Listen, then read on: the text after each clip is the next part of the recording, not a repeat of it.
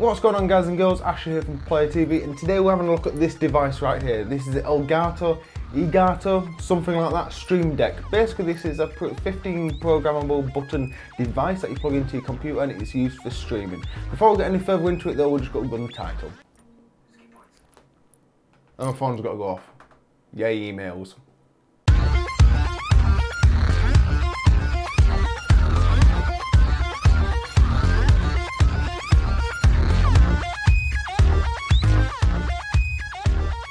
So briefly, what exactly is this Elgato Stream Deck? Well, basically, on the front of it here, we have 15 programmable buttons that are programmed through the actual Elgato Stream Deck software, and right behind them as well are LCD screens, full colour LCD screens as well, which is a nice touch. Now, I normally expect them to be black and white on a device, but it is a bit pricey, so we are looking at the higher end of things here. But like I said, 15 programmable buttons, and they can be programmed to do numerous things, from muting your microphone, to changing scenes, to changing the inputs, and to saying thanks, showing you view count, absolutely all sorts of things. About 210 different things you can actually do with it, 15 buttons on it, so you got to pick and choose a little bit, but at the moment in time, as I set it up, there isn't actually that many. So like I said, it is more of a professional kind of thing. It's professional. It's obviously got 15 buttons, but it has got quite a big price tag to go with it. But it is nice and firmly made. I mean, hold it in the hand, it don't feel plasticky. Even though it is a plastic back on it, it doesn't actually feel plasticky in itself. The buttons on the front all feel absolutely solid. One thing you do notice especially is if you do push the buttons a bit hard, you can see them actually touching the LCD screen below, which is a bit concerning, but most of the time they go back.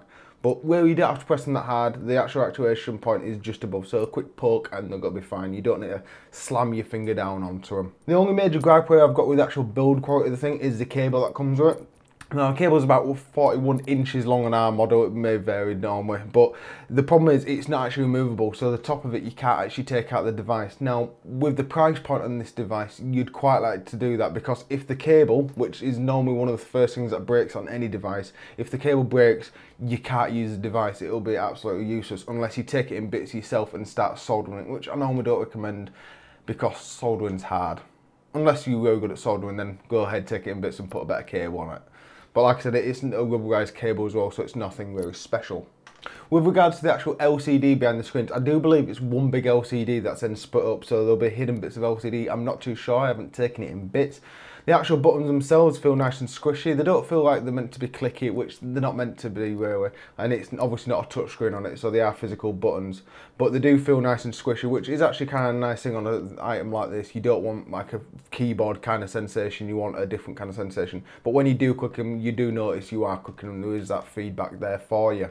The actual LCD under, it's not the highest quality LCD, but honestly, you're not going to be playing games or anything on this. I mean, I've got, for example, the highest quality I've got here is the Google Chrome web browser icon, and you can easily read the text, and you can also it also is quite sharp on the actual icon itself. Now, most of this is actually now, obviously with this device, most of the things I'm going to show you are going to be in the software, not actually on the device itself. But like I said, I'm just showing you a bit of B-roll here, just to get a feel of what the device does look like. And like I said, when you do touch it, there is a plastic shell, but it does feel very hard, and from a bit of a distance, it does look like a metal shell, even though it isn't. Also, each button in the actual device is 15mm across, so 15 by 15. So it's not, like I said, the biggest screen underneath it, but you don't really need that big screen. It's only for that quick bit of feedback. You don't want to be staring at this thing while you're doing streaming. You want to be looking at the game and know what you're playing. Now, quickly talking about the specifications on this device. The size of it is 118 by 84 by 21mm. Weighs just under 200 grams at 190 grams ours came in at. Obviously the 15 customizable LCD keys on the front, and obviously the built-in 2.0 cable is about 41 inches long. So that's really all I can say about the device, just looking at it in person. So now I think it's time to actually jump on the computer, have a quick play with it and stream a bit of stuff, and I'll tell you what I think of it after that all. So enjoy. This is future me now looking at the thing on the computer. Enjoy. So guys, here we are. I'm recording all this for OBS at the moment in time, and I'm using my webcam because I couldn't be bothered to sort that other camera out. Still using the same audio, so it shouldn't be too bad. But anyway, this is the actual software we've got to be using. This is the Stream Deck software, and as you can see, I've also got the Stream Deck right here, and it matches exactly what's on the Stream Deck software. He'll just basically just copy and paste it. Now, like I said, the idea behind this thing is so you don't have to have like all your macros and stuff set at the side, or so you don't have to keep jumping out of the game to change stuff. This just lets you do it for you. And it's fantastic for me as well for the sake that I've actually got a K65, which is a technically keyless, so it's got no no macro keys or anything like that on it. So this is working absolutely fantastic with me so far. So let's have a quick look at the software anyway. So we'll go straight into Game Catcher.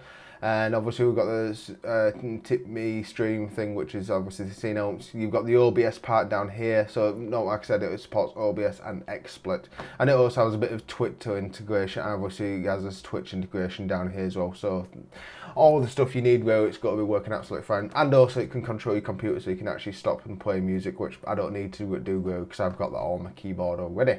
So this is how I've got it set up at the moment in time. I've got my starting soon, my in-game, out-of-game, and a web browser, which I like to bring up sometimes and watch silly videos on. And above the in-game, out-of-game, and web browser, I've got control to turn my webcam on and off. And I can also mute my mic and mute the desktop sound, which doesn't actually physically mute the microphone, it just mutes it through OBS. So you're not got to stop talking on Discord, you just got to stop broadcasting your voice. And here we've got a little Twitch message as well that says thank you for watching. And here is a cool little bit. This is the Twitch viewers. So this actually shows how many views you've got, and it actually displays it on the Elgato Stream Deck. So that's a nice little feature to have. You do have a lot more things for Twitch as well. So things like play adverts, stream title or game, the sub chat, slow the chat down, followers chat and emote chat, which I don't ever use any of them because I don't have subscribers or anything like that. I only have like my 50 or 100 followers or something like that. Twitter, you can also tweet stuff out. So what I'll do, I'll show you how to use it. We'll use Twitter as an example. You'll drag it over and you have to add an account. So obviously you'd have to add your Twitch account here. I don't actually have one at the moment in time because Twitch don't like me. And what you do, you give it a title and the actual thing. So let's say I'm streaming now. Stream now, and that will then show up on the bottom, and that's what you'd see on the actual Elgato. Then you'd go down to message down here, and that's what it would actually type. So, hey guys, I'm streaming on Twitch right now. So that's not a link to Twitter, but obviously you'd put a link to Twitter there, and then people would find you on stream. And all you have to do is click that button, and that would be sent out to Twitch. Exactly the same way with the chat messages. So like I said, I've got that one there. I'm not really doing that one because I want to delete it. But before we go, another little thing you can do, you can change whereabouts the title is shown. So you can put it in the middle or the bottom. And you can also do this. You can click on this, go to your system. I'm in system 32 for some reason, and go in and actually pick an image. So there you go, that's where I've got there. I've got my little doggo, and that also displays on the Elgato. So like I said, this here, all this stuff here is basically a copy of what you're seeing on the Stream Deck. So like I said, I haven't used all the features on this device because I don't really have a need for them. It is just a nice little feature, I think, for using to get in and out of different scenes. So I'm going to show you a look at them now. So I'm still recording this, obviously recording for OBS. So this is how you'd see the stream. So if we're going to starting soon, that's what you'd get up. You'd get the starting soon and a little doggo in the bottom because I like that doggo. When I was in game, obviously you'd get the overlay and stuff, and it does all, obviously this is OBS, so Studio, so it does the nice fades and stuff. That's not the Elgato doing that, it's just the changing. And like I said, I'm not actually touching the computer at all. And then out of game, really big picture of my face, and you obviously, for some reason, there's some text in the top right, but you'd also get like the gameplay in the top right. And then the web browser, which has just got to make an endless haul, is what you'd see on my second monitor to my right. And like I said, I can also turn off the, what you call it, I can turn off the webcam. So if I got that, I can turn off the webcam, even though that's everything. And in game, I can also turn off the webcam. So if I wanted to show like a replay or something like that, quite handy to do. So it is a really nice little device. Obviously there is setup process to it. Like I said, you can't really do much apart from go for it. Depending how much effort you put into it, it will look better. For example, at the moment in time, desk mute and mic mute and this kind of stuff, I've just ripped them, I've just copy and pasted them from the internet. So what you can also do as well, if you want to make it look that bit better, you can get a program like Photoshop, something like that. Go into it, and the actual pixel size for the buttons is 76 by 76 and 8-bit colour, and that's the size you get for your actual pixels. And then all you need to do is open up your web browser, a lot of PlayerUnknown's Battleground stuff coming up, and go in. Let's get a picture of a dog. There we go, and that's my picture of my dog, and he'll now fit perfectly in there. So there we go. So all we need to do is then click on this, go to the test icon, and then we've got that icon there, and obviously it brings it up just here. So really nice little thing that you can change the icons yourself. Obviously there's a lot of customization in it, and you can make it your own and make it really cool. Obviously don't put too much effort into it, because I didn't, but don't put too much effort into it for the sake that your viewers are never got to see this. This is just how OCD are you, and like you can tell with my setup, I'm not that OCD. So obviously this is used for actually activating and deactivating a lot of stuff. It's your imagination that's got to limit you. So for example, at the moment in time, I've got the simple stuff like starting soon, in-game, out of game, the web browser and stuff like that.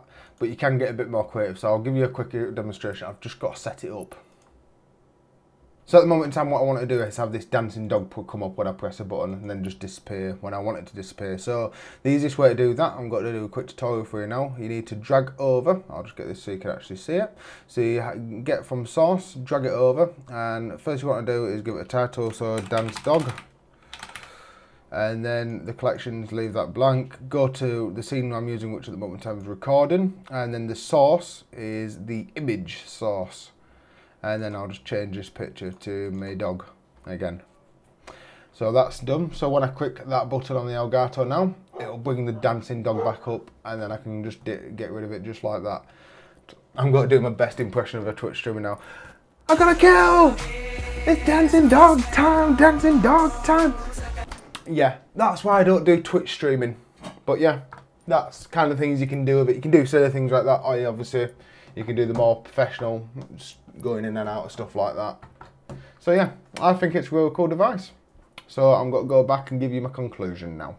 So conclusion time from the Elgato Stream Deck. What do we actually think about it? Well, I've had a heck of a lot of fun playing with this thing. Obviously I'm not a professional streamer, so I don't give it a full blast of everything it can do, but I do use it quite often for changing scenes, stuff like that. It is very easy to use. I mean, obviously there is quite a bit of setup time with it, but it is worth it over time. It's also very intuitive to use. It's nice and easy. You know exactly what the buttons have got to do, and the software is also quite self-explanatory. I have not read any kind of user guides or anything. You just dive in there and get it done. You're not going to break the thing, I mean, unless you drop it too much. Here we actually at the table with it, don't break it. The best thing about the actual software and the device is when you update something in the software, it updates to this straight away. There's no lag or waiting around or having for it to update or anything. It just does it straight away. So it is a nice little device. I don't think there's much memory on this thing, because when you turn it off, yeah, software has to be working. So it's all done through the software, and this is just a control for the software, but it does work absolutely fantastically. Now, like I said, most streamers do have some kind of integration with macros or stuff like this, where you've obviously got the subscribers and stuff, but a lot of people do miss out on this kind of thing, and they're still having to flick back screen to screen to control OBS or Xsplit. This does get rid of that problem. It's just quick and simple.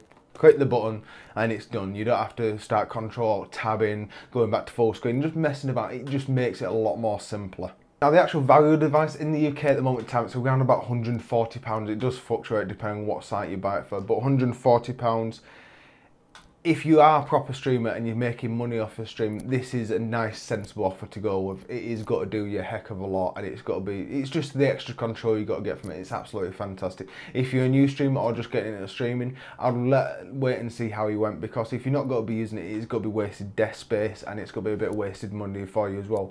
But £140, full core buttons, 15 buttons, programmable, and obviously updated. The software that comes with it gets updated on a regular basis, so they're always adding new features and getting rid of bugs and stuff like that. So Elgato's doing a really good job at supporting this, and obviously the streamers that have been using these that I've talked to do really enjoy them as well. So let's get down to the end of it. The awards for this thing, we've already given them out, but I'm going to say them here again. We're giving it a gold and a recommended, this device.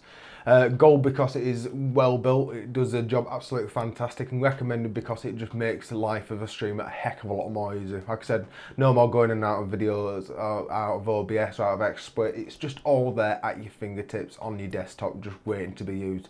It's nice, elegant, stylish design. Tons of features on it that can be used, and obviously if you've got a bit more imagination you can be putting things like GIFs, dancing dogs and stuff like that in there. The software, really easy to use, it's quick and easy. Obviously if you want to go into the more deep stuff and start having extra icons, it does take a bit more setup time, but it is still easy software to use. And we do highly recommend this. If you're a professional streamer or you stream on quite a regular basis, we do recommend this. I won't recommend it to anybody just starting out, but anybody that's like an amateur or professional streamer, you need one of these on your desk because it's got to do the world of good. But obviously the only con to it where it's not exactly budget friendly at £140. I do believe you are getting your money's worth, but a lot of people aren't going to be able to afford that or just don't see the point of investing it, which if you're one of them people, I won't recommend you getting this anyway. If you don't think you've got a need for it, then you obviously don't, but if you do think I could use that, then go get one. It is going to help out a lot. So yes, thank you very much to Elgato for sending that device in. It's been an absolute pleasure playing with it. Thank you very much to you guys watching the channel. If you liked the video, like it. If you disliked it, dislike it. If you liked us that much, please subscribe and get notifications with the bell icon. God, I sound like an average YouTuber, but yes, I need to say these kind of things because it does help the channel grow quite a lot, and we'll get more interesting devices to play with as well. But yes, once again, thank you very much for watching, and I'll see you later. Ta-ra!